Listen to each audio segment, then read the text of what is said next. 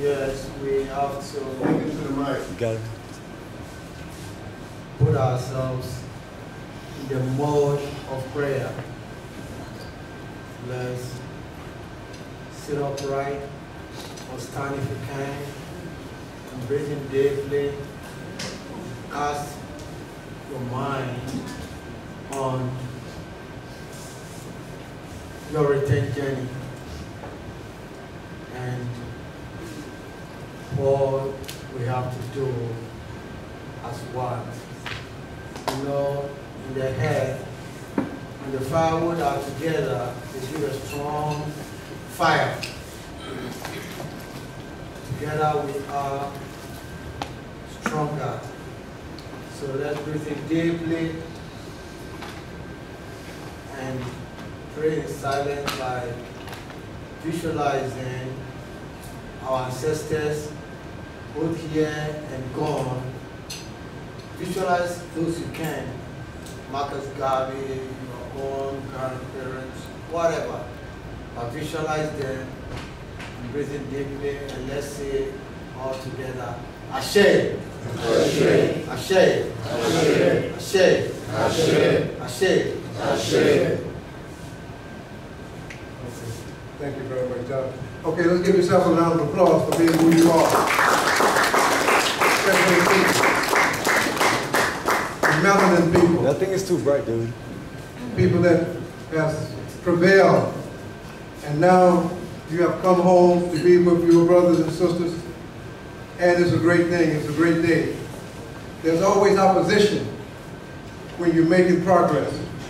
But progress is being made gradually. And we're thankful that you're home. My name is David Jawara. I am one of the co-founders of Africa Up. And I've been working with Brother Bomani for 15 years plus doing this. And each one is different, but each one is unique. So again, we are moving forward, building strong Africa. Together, we will make it happen. So you are part of that growth and development. So be a little patient with each other, because we're going to need patience to become strong. Again, when we talk about investment, we're talking about investment in making Africa great again, by making ourselves great again. When we come home, we become great, because this is the greatest continent. I came home over 3 decades ago, and I went into farming, and we're growing a lot of food. And we have different brothers and sisters here that's going to share with you, and then we're going to share also. But before I get into what we're going to do, I'd like to call on Brother Bomani to say a few words, as always, to welcome him and you officially. Brother Bomani, would you please come and officially be recognized for the work that you do?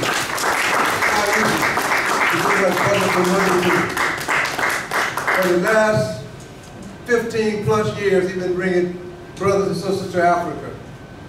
Trust me, it's not an easy job. It's not easy. And when you see that Bomani is a perfectionist. Bomani, will you come and let us give you a little thanks and praises for what you do, and you haven't stopped. Many brothers and sisters, they stop. They get frustrated. But Bomani, you don't stop. And I hope and pray that the Most High give them strength to continue to bring you. You never know who's coming home. You don't know who you're going to connect with when you come home. And there are forces to stop you from coming home, because you've been gone for 400 plus years. And to come home, as my sister at One Africa, Hamakus would say, it's a blessing, but it's not easy. Brother Bomani,